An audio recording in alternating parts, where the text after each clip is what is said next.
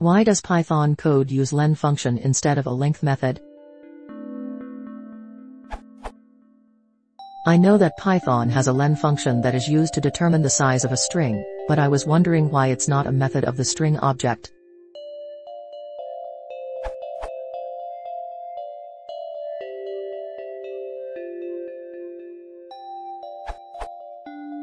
Strings do have a length method, _len_.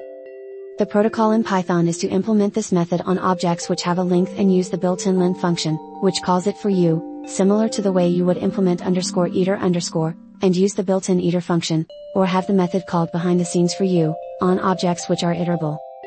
See emulating container types for more information. Here's a good read on the subject of protocols in Python, Python and the principle of least astonishment.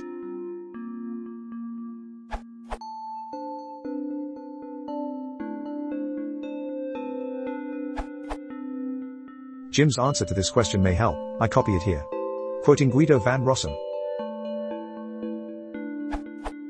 First of all, I chose len x over x.len for C reasons. Def_len_ came much later. There are two intertwined reasons actually, both C. A. For some operations, prefix notation just reads better than postfix, prefix, and infix. Operations have a long tradition in mathematics which likes notations where the visuals help the mathematician thinking about a problem.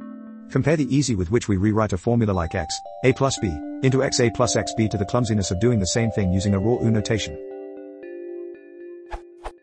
B. When I read code that says len x, I know that it is asking for the length of something.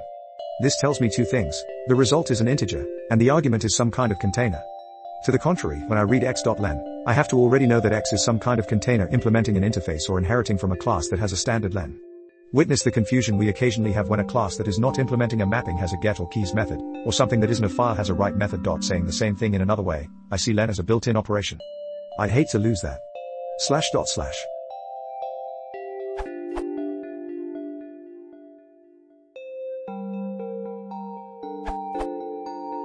Python is a pragmatic programming language, and the reasons for len being a function and not a method of str, list, dict etc. are pragmatic.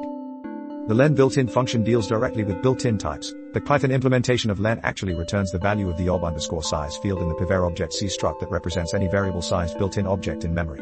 This is much faster than calling a method. No attribute lookup needs to happen. Getting the number of items in a collection is a common operation and must work efficiently for such basic and diverse types as str, list, array.array etc.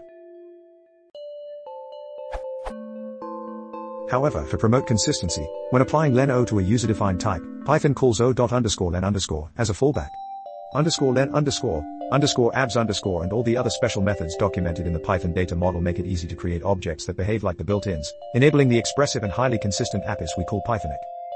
By implementing special methods, your objects can support iteration, overload infix operators, manage contexts in with blocks etc. You can think of the data model as a way of using the Python language itself as a framework where the objects you create can be integrated seamlessly. A second reason, supported by quotes from Guido van Rossum like this one, is that it is easier to read and write lens than s.len.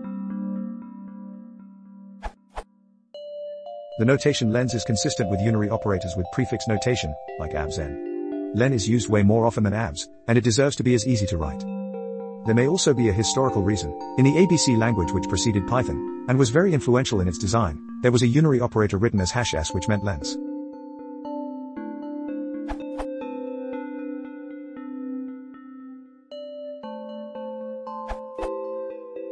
There is a len method.